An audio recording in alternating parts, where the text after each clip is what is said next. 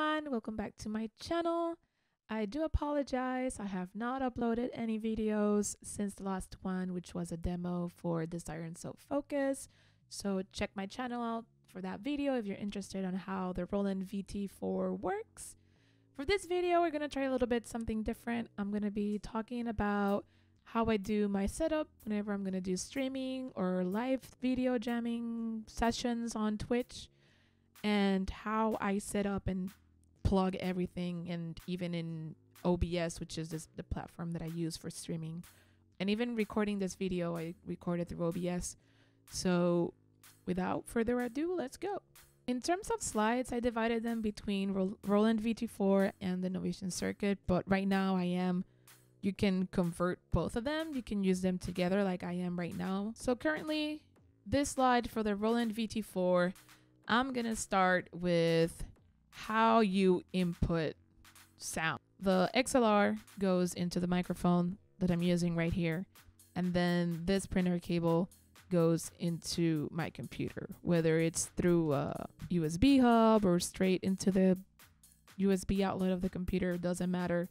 Right now I'm actually running it through an RGB headphone stand that I have, and it's working just fine, so props to Roland on that.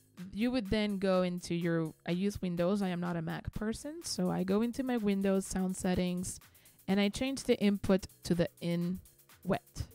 And then these are two other screenshots that I took from the user's manual to explain a little bit more of which of the 3 ins is the correct one and which of the 3 outs to use. So I'm using the in wet because I want to have the post-processing effects to go through. And then in terms of headphones, right now I can hear myself through the headphones. These are normal headphones. I either keep it through normal cable straight into the front panel of my Roland VT-4, which would be right there. Make that into OBS, and then from OBS is where I record or do my streams, and that's it. So this slide is just for fun. I just put it here, and for those that didn't know where to get the user's manual for the Roland VT-4, you can download it from their website. But I think it's a very interesting block diagram, and it'll help you understand a lot of how the different signals work and how the Roland processes the information, and also how the USB ins and the outs are defined.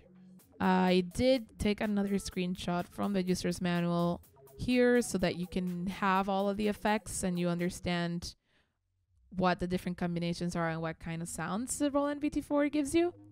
So the Novation Circuit is more plug and play. So I have the power here. I have the USB Type B, which is the printer cable again. It supports MIDI, but it does not transfer data in terms of music data. Like, it's not like the Roland VT-4 where you can choose your different channels like synth 1 or synth 2 or your drums. It does not do that. It's only for its own proprietary software from Novation. And then last but not least, I have the cable, the line out for audio on the left side. You can do left or right, doesn't matter.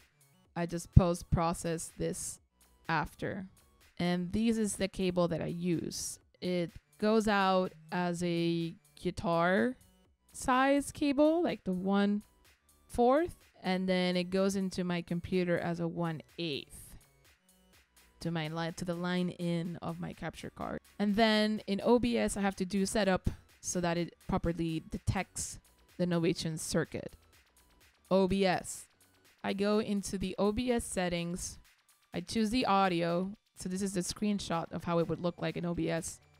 I go to audio, and then under global audio devices, that's where I choose how many channels in OBS I want.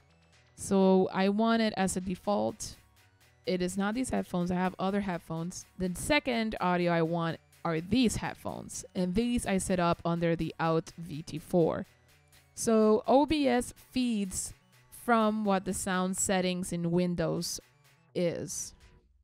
Then these are the outputs, and as my inputs, I have 2.